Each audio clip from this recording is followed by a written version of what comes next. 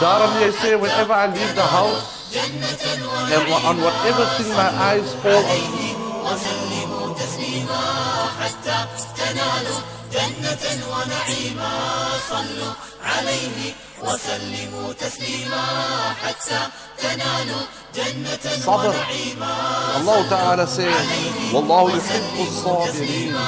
Allah Ta'ala is with the School governing body of South Coast Madrasa.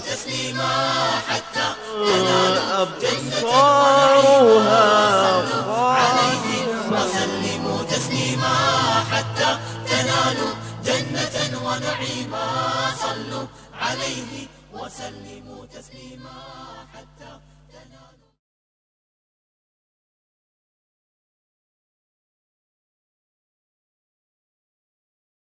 What the world is missing today is the corporate Sufi approach. You'll find people in the world either focusing too much on business and missing out the balance and the beyond. Or there are people who are focusing too much on beyond and forgetting the business and balance. So the corporate Sufi message is the harmony of business, balance, and beyond. So in business, there are 4 key messages. The first one is how to be an effective goal setter, being focused and accountable. Whether you're doing a business where goal setting is required, whether you are running a family where goal setting is required, whether you have your own personal goals, doesn't matter. The more crystal clear your goals, the more focused you become. And if you have a mechanism of being accountable, either by a coach or a mentor or a supervisor or a spouse or a child or a friend, that makes you achieve your targets much better. So in life, you cannot do everything, but you can do anything, and that requires effective goal setting. The second point in business is how to be a transformational leader, not a transactional leader. A transactional leader tells you, I pay you, you work for me. I do this, you do for me. It's a barter system. Where the transformational leader is engaging, empowering, energizing. A transformational leader will engage you, whether it's a leader who's a parent or a CEO or a head of HR or marketing, doesn't matter. We're very engaging, will involve you, excite you.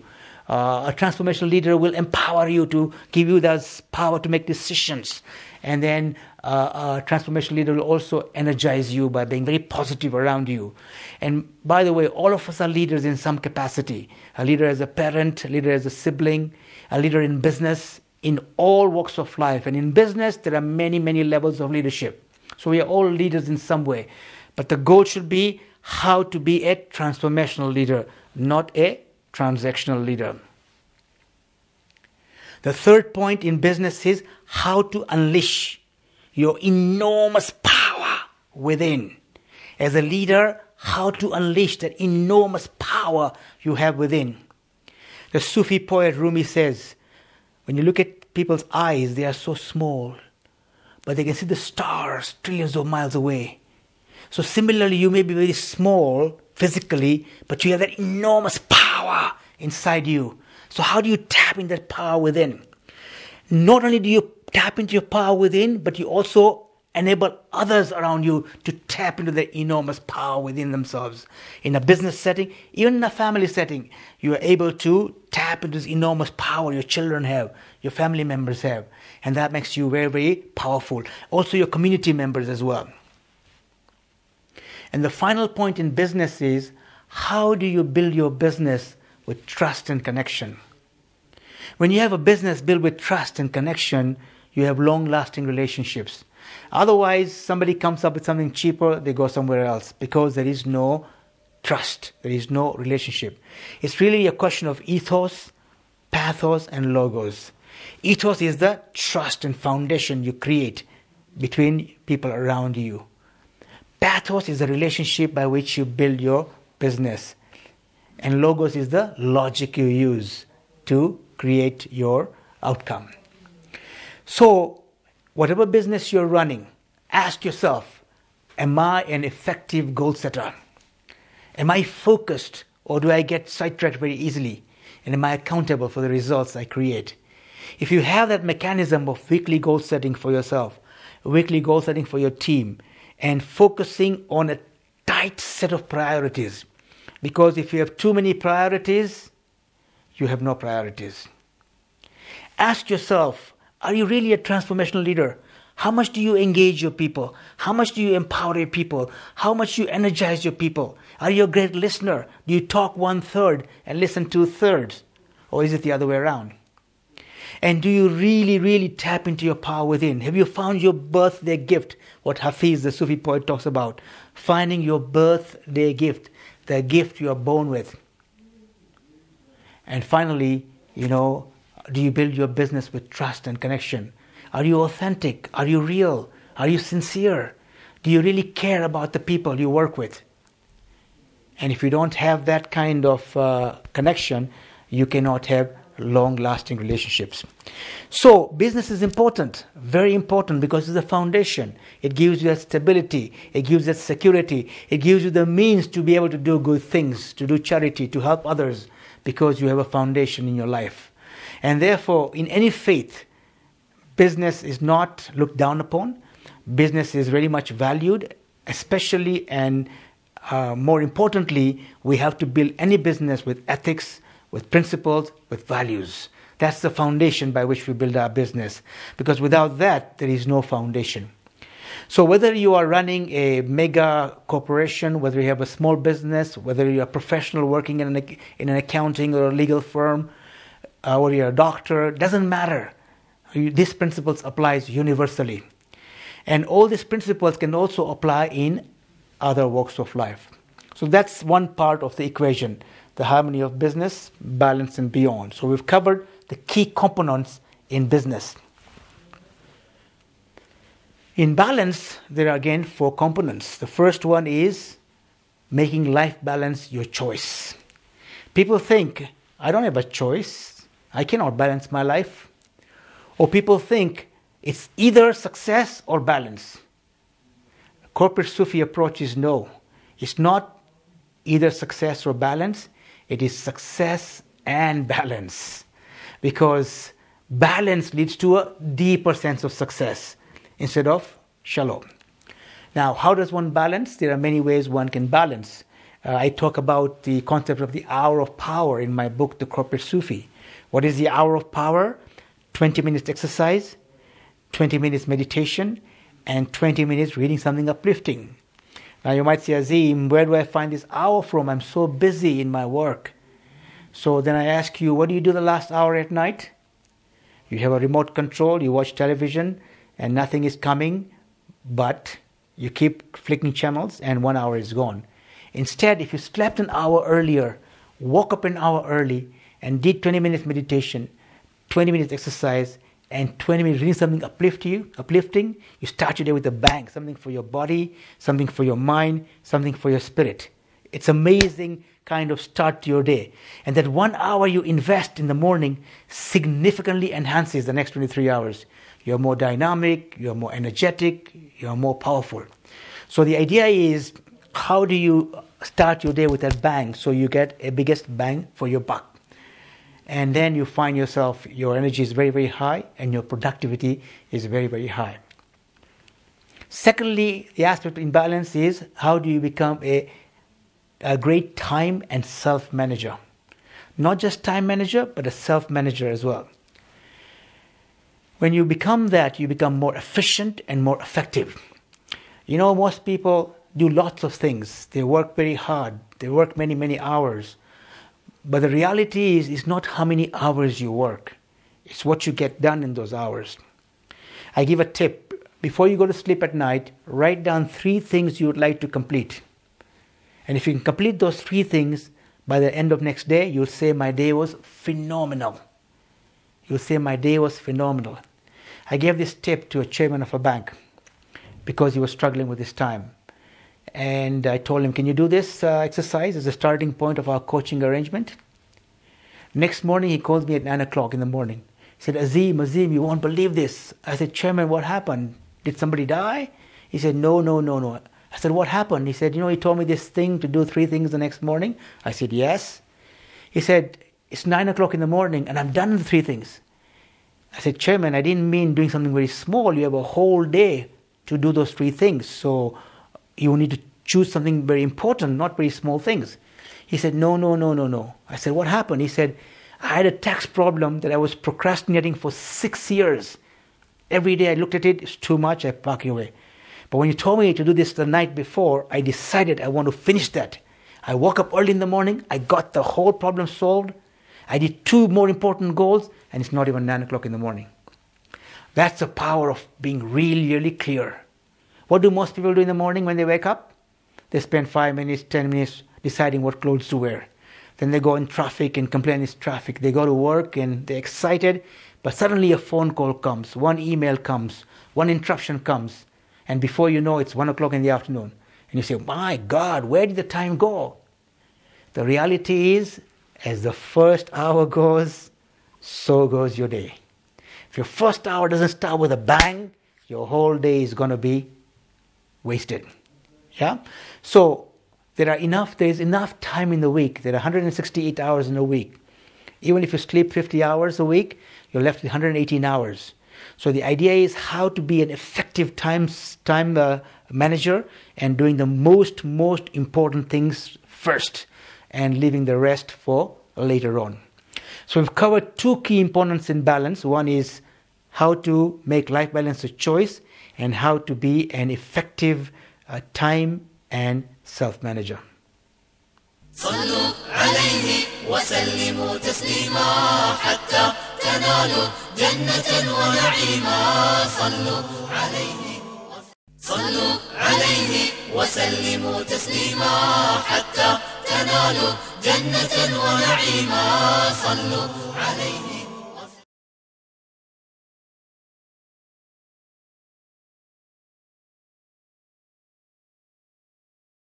Welcome back. In part 1, we covered 2 key aspects of balance. One was how do you make life balance a choice? And yes, you have a choice. Whatever you do in your life, you have a choice. The moment you say you don't have a choice, you become totally disempowered. And the second aspect we covered in balance was how to be a great time and self-manager. How to manage your time and also how to manage yourself. Some people become very emotional when somebody says something to them. But the reality is, what other people say doesn't become the truth. If I call a flower with any other name, as Shakespeare would say, the flower would still smell the same. So the idea is that the truth is always the truth. Other people do not define who you are.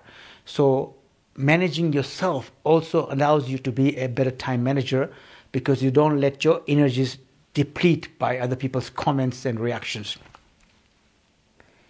The third aspect of balance is how to be a great change manager.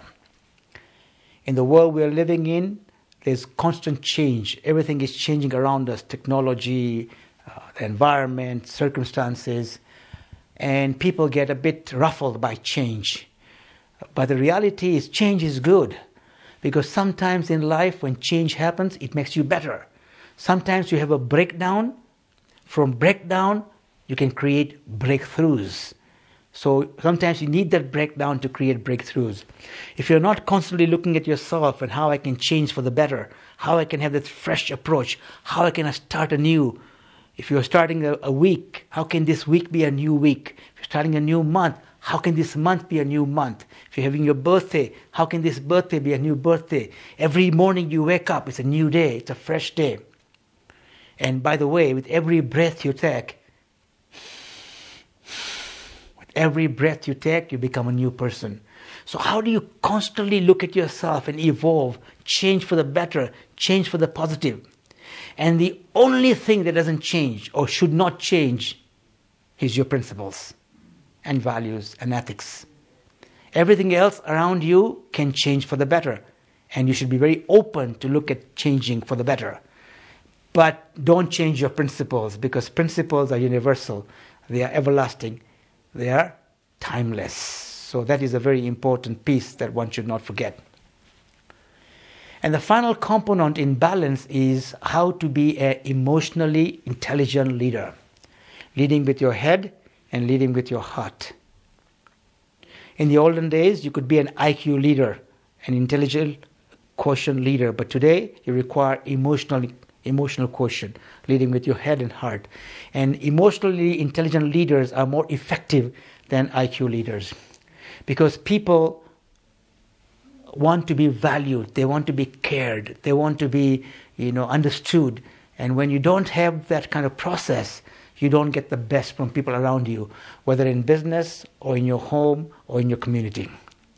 So if you practice that art from operating from these two places, you will find, especially in the new world, which is more empowering, which is information-based, which is knowledge-based, it's not the old industrial base. EQ becomes even more important. So in balance, we've covered 4 key areas. One is we've covered how to make life balance a choice. You have a choice, and making those right choices during the hour of power. 20 minutes exercise, 20 minutes meditation, and 20 minutes reading something uplifting to do something for your body, something for your mind, something for your soul. Allowing time, scheduling time with your spouse, a date night maybe, time with your children. Maybe if your children are very young, put your children to sleep at night, telling them inspiring stories. Bond with them. It's not how many hours you put with the family, but what you do in that hours to make your family time a quality time, not just a quantity time. So balance is a very important piece, and it leads to more success, because the more your mind is active, it helps your body, helps your soul. More your body is active, helps your mind, helps your soul.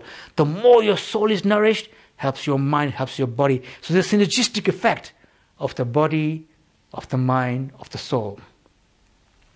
Managing your time and self also allows you to have more efficiency, more effectiveness. And if you focus on the big things, the big rocks, then the small rocks will look after themselves. But the question is, do you know what the big rocks are? And are you investing your most important time on the big rocks? Do you start your day with the most important things before you get caught up in firefighting? Are you able to change? Can you be a better parent? Can you be a better leader? Can you be a better community worker? Can you be a better brother or sister? Can you be a better child? Yes, you can. And everything you do a little bit better. And little by little, you create big things. Drop by drop, you create the ocean. Because excellence is not an act. Excellence is a habit. Excellence is a game of inches. Every one thing you do a little bit better. And if you're changing in that mode, then change becomes a very positive outcome. And as a leader at all walks of life, in all levels of business, you are a leader. Lead with your head and lead with your heart. People don't care how much you know, but they want to know how much you care. And the final piece of the harmony of business, balance, and beyond is beyond. And in beyond, we have 4 key messages. The first one is, how do you find joy? How do you find satisfaction in your work and in your personal life? People go to work because they want to make a salary. But there is no literature that says you cannot have fun at work. If you enjoy your work, you sprint to work, you're excited, you're passionate. A work should not be a chore. Usually there's some part of work you do you really actually love doing. The other parts of the work you do, you don't really enjoy doing. So how do you do more of what you enjoy, what you're good at doing, and delegate some things that you're not good at doing? But that requires observation, what you're good at doing, what you enjoy doing, what frustrates you, and looking around in your team to see who are the other people in your team who can do things that you're not very good at. And that enhances your joy at work. Nobody says that house cannot be a fun. You can go home and have fun. Have fun with your children, with your spouse, with your parents. If the house is a fun environment, you want to spend more time at home. So create those environments. We have the capacity to create those environments, to do things that everybody enjoys in the family. Second part of Beyond is how to create power of giving, how to create abundance through giving. People think that giving is a spiritual act. People think that giving is charity. Yes, giving is spiritual. Yes, giving is charity. But actually, It's a very powerful business tool. When you give to your customers extraordinary value, they give you more business. When you give them extraordinary value, you wow them. They tell their friends to come and meet you. You build your business amazingly. When you give to your colleagues, there is more harmony, more teamwork, more camaraderie. When you give to your juniors, coaching, mentoring, they produce better. You go home and give to your spouse, there is more love and harmony. You give to your children, they become more secured. You give to your community, you build better credibility for yourself. So actually, giving is a very potent force, a very powerful force, and it works in all walks of life, not just in charity or spirituality, but in all walks of life. The more you give, the more you create. The more you give, the more you have. The more you give, the more you find. The more you give, the more you receive. If you have closed fists, you can't receive. But if you open your fist and give, you can also receive. The more in the flow of giving you are, the more giving flows through you. The more in the flow of abundance you are, abundance flows through you. So don't have this scarcity mentality. Don't have the closed fist mentality. Give of your knowledge, of your wisdom, of your resources, of your love. And suddenly you find you create. The universe is always giving. The sun gives its light to all the universe, not judging. The flower gives its perfume to every passerby, unasked. Nature is always giving. And if you want to be part of that nature, you want to start giving as well. The third aspect in beyond is how to be a spiritually quotient leader. You have IQ, you have EQ, now you have SQ, spiritual quotient, inside-out approach. There's a beautiful quote which says that a mediocre leader tells people what to do. A good leader explains.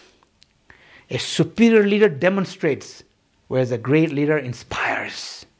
So what kind of leader are you? Are you a mediocre leader?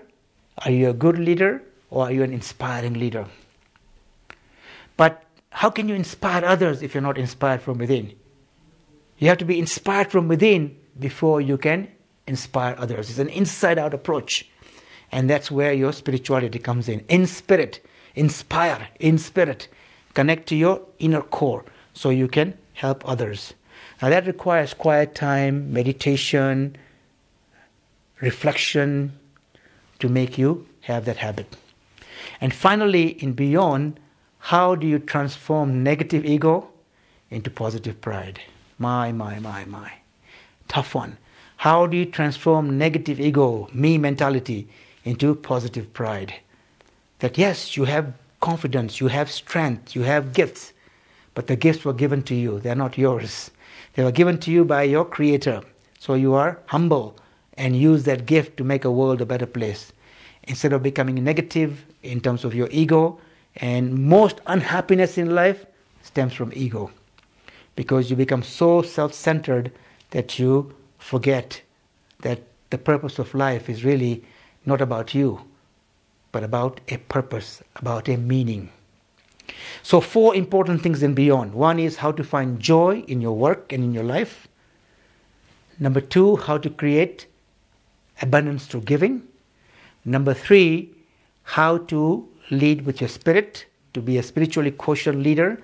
And finally, how to transform negative ego into positive pride. So here you have it, the corporate Sufi approach, the harmony of business, balance and beyond. Make sure you're an effective goal setter. You're a transformational leader. You are unleashing your power within and helping others to unleash their power within. You are building your business with trust and connection. That's your business. In balance, make sure you make life balance a choice. Be a time and self-manager. Make sure you thrive through change and adapt through change. And be an emotionally intelligent leader. And in beyond, make sure you find joy in your life and in your work. Create power through giving. Be a spiritually quotient leader. Be an inspiring leader. And finally, transform your negative ego into positive pride. صلوا عليه وسلموا تسليما حتى تنالوا جنة ونعيما. صلوا عليه وسلموا تسليما حتى تنالوا جنة ونعيما. صلوا عليه وسلموا تسليما حتى تنالوا جنة ونعيما صلوا عليه وسلموا تسليما حتى تنالوا جنة ونعيما صلوا عليه